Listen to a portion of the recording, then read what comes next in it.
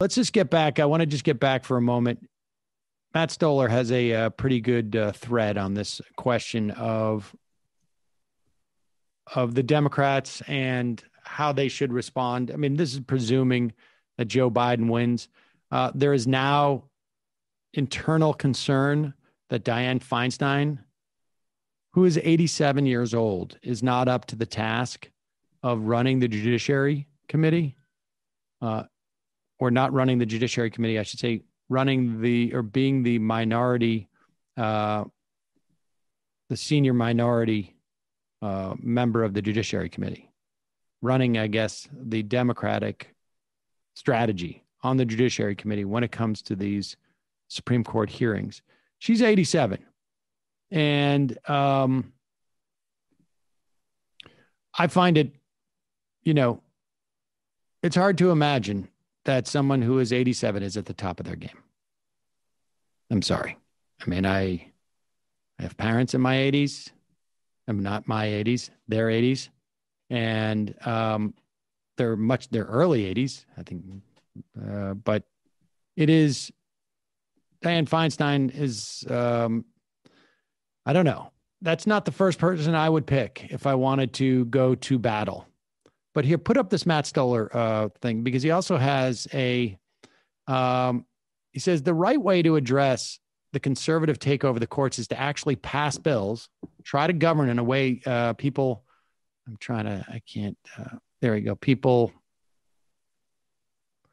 like.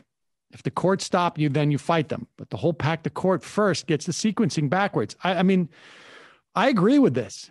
I think it's important to talk about packing the courts. I think it's important to get people into the mind frame of like this should happen. The problem with the just packing the courts right now is that it is about the process. Insofar as the reason why people are saying pack the courts right now is exclusively because the Republicans stole a seat. I mean, you could argue that they either stole that seat last time and this one's okay, or they stole this one and the last one is okay. They're inconsistent. And that's the only reason given to pack the courts. However, keep going back to the Stoller thing. However, what he's saying is you need to be a little bit more like what FDR did, which is here's stuff that people like, and the courts are about to take it away. And then you can go back to the idea of hey, not only are they taking away stuff that people like, but they're there illegitimately. Scroll back up for a moment. I just want to read this to folks. The right way for Democrats to address the conservative takeover of the courts is to actually pass bills and then try and govern in a way people like. If the courts stop you, then you fight them. But the whole pack the court first gets the sequencing backwards. Democrats haven't come to grips with how the courts are stepping into a void that legislators have left. This is important. He says, sure, the courts can create absurd constitutional limits, but more generally, the courts interpret legal ambiguities in statutes. Congress can just rewrite the statute. It doesn't. Now, they need to, and what he's saying is that they need to engage in this battle. For instance, Nancy Pelosi could have included in that continuing resolution one line that would have made the court case about the ACA moot and challenged Mitch McConnell. You want to shut down the government because we want to get rid of the ACA mandate? Go ahead. Go ahead.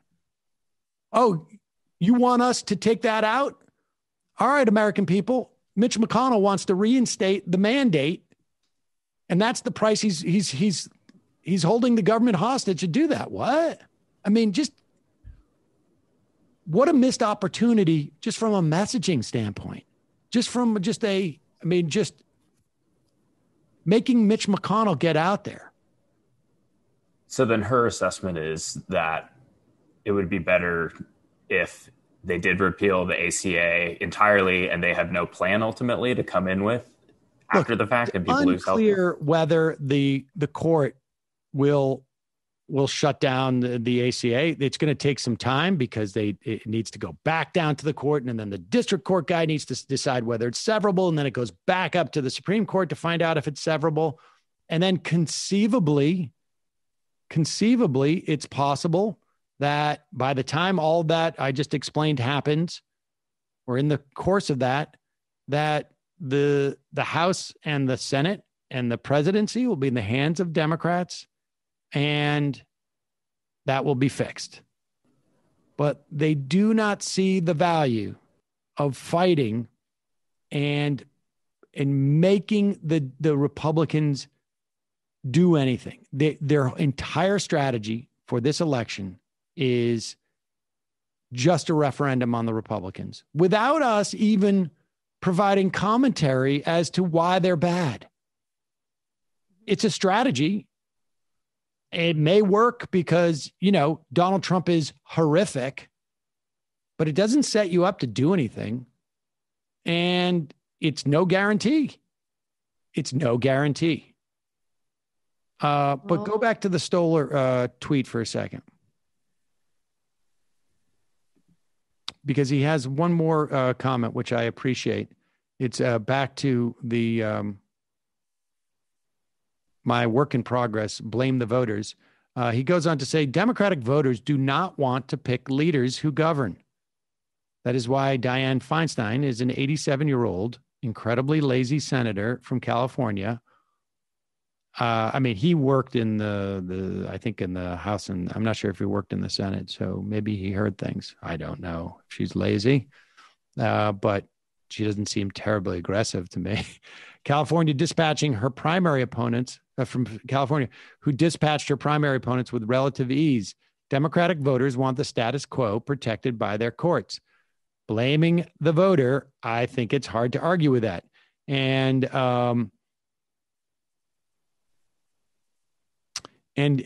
somebody wrote back, they need a strong governing majority to do that, but you're correct.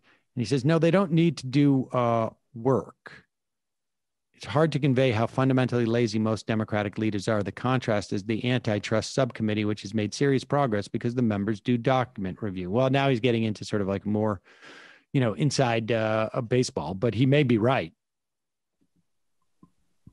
I think lawmakers in general seem to be incredibly lazy, and the Republicans have it a little bit easier because it doesn't involve any real thought in what they're trying to do at any given time.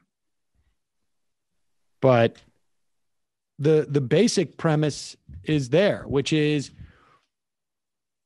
to wage any of these fights, to win any of these fights, you need to propose legislation.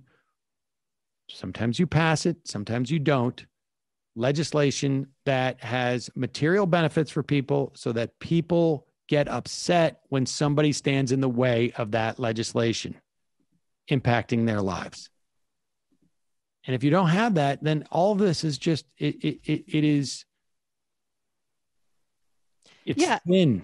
And also, if you don't have that, you can't really blame the voters for being apathetic, because they've never gotten any sign that Democrats are going to do anything for them if they vote them in.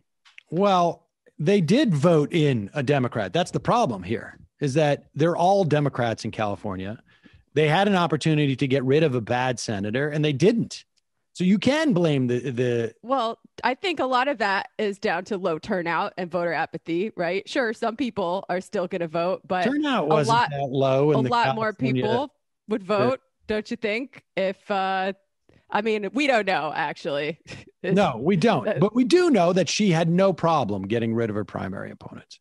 And so the bottom line is that Democratic voters need to care more about this stuff. Sure. Right? But the process, like, the buck doesn't stop there, right? Like, why do they care so little about this stuff? It's because they've been depoliticized for decades and decades by a government that does very little for them. Also, these larger forces, like, people are worried about their food. People are worried about their housing. No, and they don't. But they're still voting.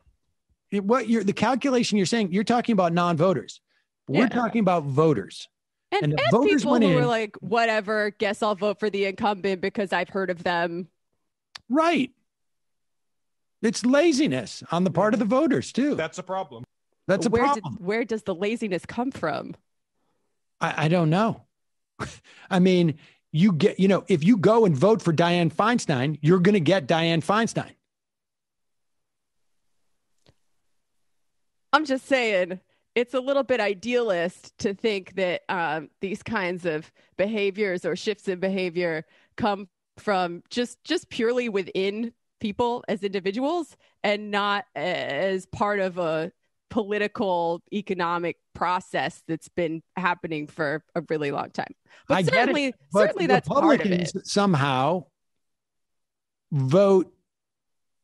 They're much more aggressive in voting for people who are, supposedly, they are much more aggressive and less lazier about voting, it seems to me. And so maybe maybe there are people who tell them who to vote for and they go and do it.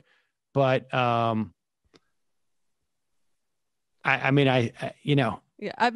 it's the really Republican hard Party to make the argument that all the things that you're talking about, I can understand that there are people who are disaffected by the process, and therefore they don't vote.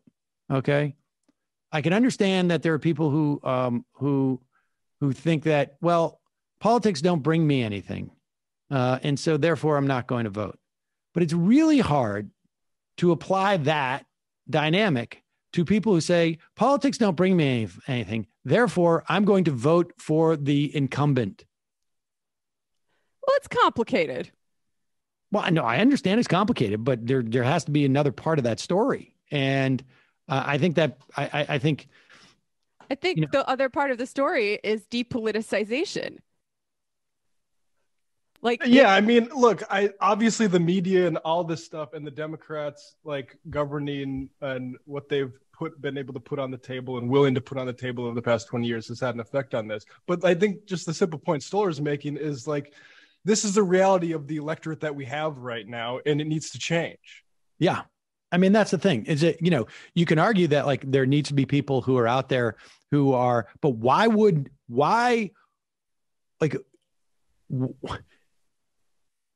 who is responsible for, you're basically saying Diane Feinstein basically puts everybody to sleep and then they come and vote for her.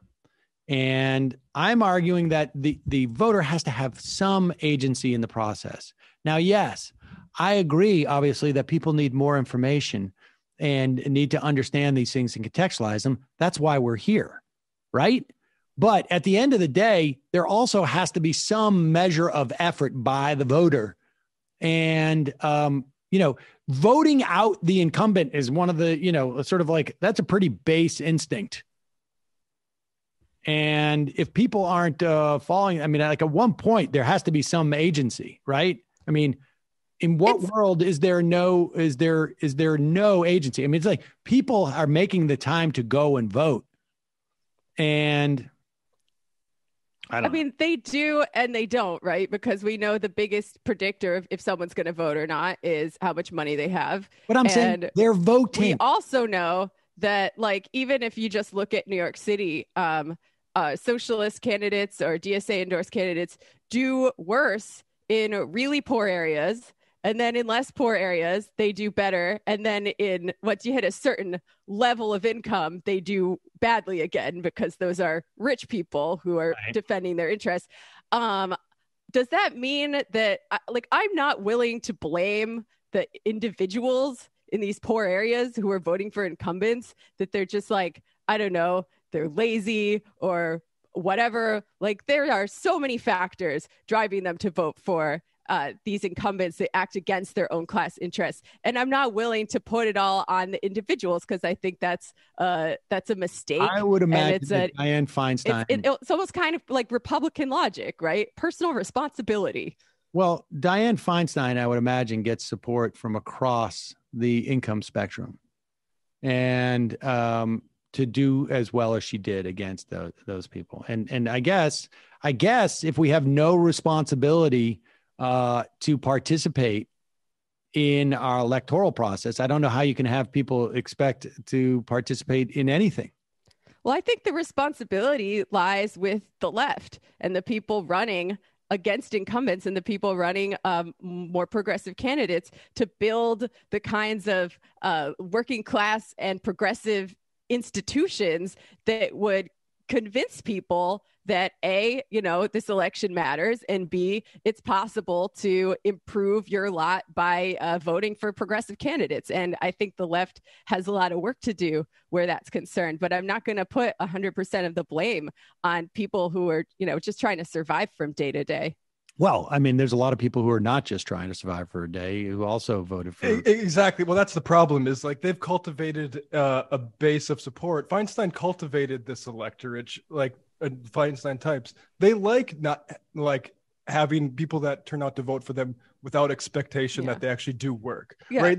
They've actually accomplished this. It's our job to try to change people's minds about that. But the reality is like, it's a huge uphill battle. The same thing happened with Biden beating Bernie, right? Like we all would wish that Bernie would have beat Biden. Even in that instance though, but in that instance, at least there was a logic to it from the voters' perspective, which is they thought that he had a better chance of beating Trump. But Feinstein's going up there and she's going to win. It's California is a Democratic state. I mean, that is what makes it really the most egregious of all of it is that Feinstein's is not even, I guess, championing the interest of the people who think that she is, right? Like she's not. If you are just a whatever, a PMC or a neoliberal or whatever it is, and you go out there, Diane Feinstein's not necessarily championing, like she's not protecting abortion rights. She's not protecting, she's letting the Judiciary Board just walk all over everything they do. She's not messaging anything.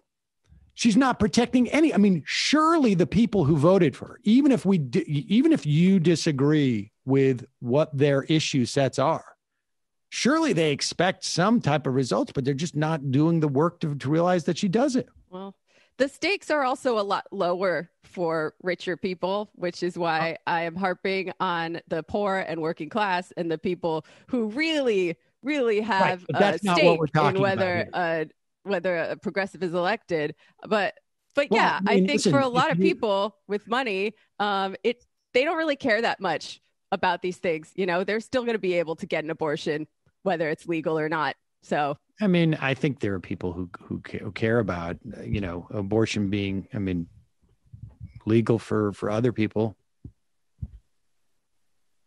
But some breaking news, former Louisville Metro Police Department officer Brett Hankinson is charged with 3 counts of wanton endangerment in the first degree. Let's see here. Hankinson was fired on June 23rd for his role in the shooting death of Breonna Taylor, Louisville Metro Police announced. The Courier-Journal, a person is guilty of wanton endangerment in the first degree when, under circumstances manifesting extreme indifference to the value of human life, he wantonly engages in conduct which creates a substantial danger of death and serious physical injury to another person. It's a Class D felony. That's not manslaughter, I guess. I don't know where, frankly, I just don't know. Class D felony is punishable by 1 to 5 years in prison. For example, cultivating 5 or more marijuana plants is a Class D. Oh, geez. Well, that contextualizes it. That seems to undersell the idea of coming in and just firing. So there it is. Mike from PA tweeted out that he says he read through the let's see if I can pull it up here. Read through it, and it looks like the charges are correspond to bullets that went into other properties, like because of the shooting, and not the killing of Breonna Taylor herself. Like that. Just the idea of firing off your weapon in a negligent manner or something. Yeah, not Into that property. Like, not for like manslaughter or murder of Breonna Taylor. Well, that's why they locked down.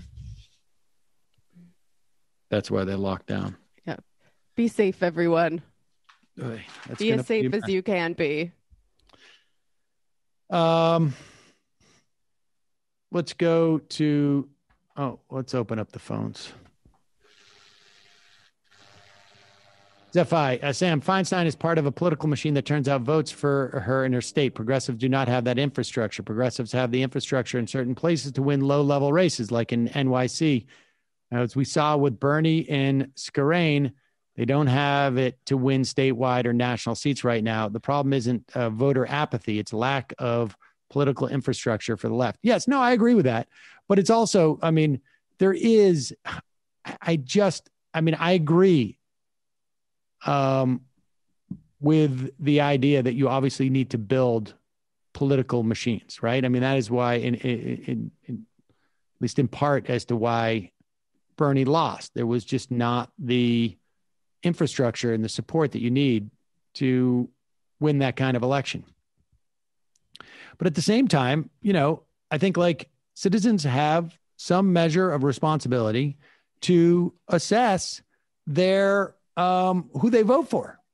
At least, your senators or like I understand like people don't have time maybe to like sort of like check the record of your state senator in a general election.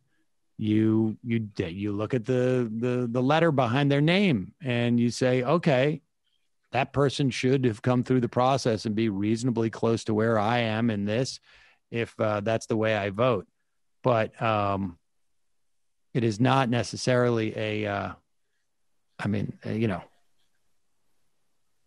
shouldn't be too difficult.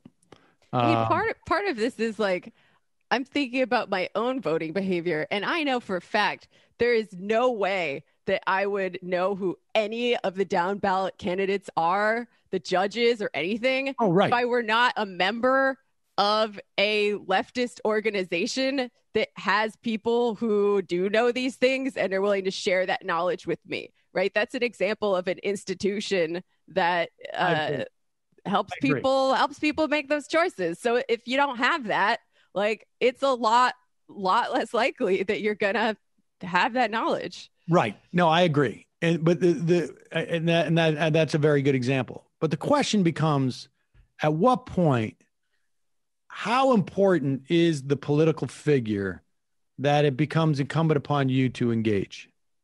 And like, I get the idea that like, hey, I don't have time to find out what the county judge I should be voting for, or the comptroller, or the state senator. I can even see that in, congressman. But there's only like, she's been a senator for a long time. And I can see it in some cities. Like, I don't know. Would that be an excuse for the presidency? Because at one point we expect people to sort of like be able to make an assessment about politicians, understand ones that are, way under the radar. But like, if someone was to say to you, like, what, I'm not paying that much of attention in terms of like this whole thing with Trump and the other guy who's running. Now, yeah, I would say like, okay, that is a voter that, it's incumbent upon the Democrats to still convince to vote. You wouldn't do it in the same way. You would make it like Joe Biden's a good guy or something, or, I don't know.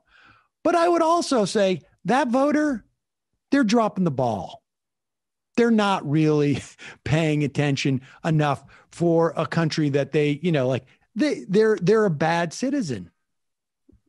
Yeah, I guess I tend to think it's less useful to look at things in terms of individuals' culpability or morality or failures than it is in terms of the systemic patterns that bring these things about. That's true. But I'm not saying culpability, and I'm not saying morality.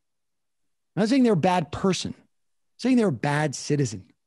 Well, America makes bad citizens as a rule. I think that's true too. I mean, I think that's. And I think like with Feinstein, I think people impose a realism on him from like that's just like the normal tone of political discourse in this country. That Feinstein's the one on the ballot. I guess it's Feinstein then. Like, I mean, yeah, people should turn out to primaries, but that's a huge task. And I think like I don't know when I was voting in North Dakota, it's like I'm voting for the Democrat. Like they all sucked. They're all horrible. But it's like, I mean, that's why the horridness of the GOP, I don't know what it's like to be from a blue state, but I imagine it's like. This is also the general, I think, when it comes to California in particular.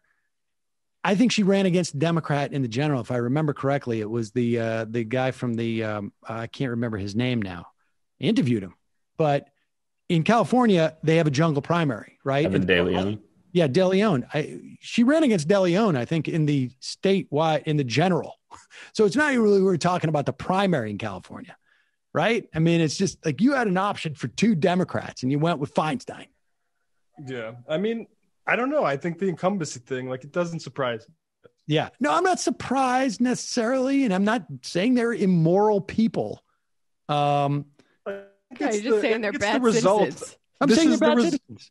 This is the result, I think, of a generation of leadership to realizing we don't have to cultivate them. We just have to maintain what we inherited from the New Deal. I think that's basically the Democratic Party's problem. I think that's true. I think that's true. And the era of Reagan, basically, telling people like, we've got this, we'll take care of this. You don't need to care about government and center it in your lives. And that government is bad. An entire generation of people voted for that. People under 30, 60 to 40 voted for Reagan in 1984. So that goes to show you what we're living with. And not just Reagan. I mean, kind of as recently as Obama, right? He's like, I'll take it from here, guys. No need to do all this grassroots stuff anymore.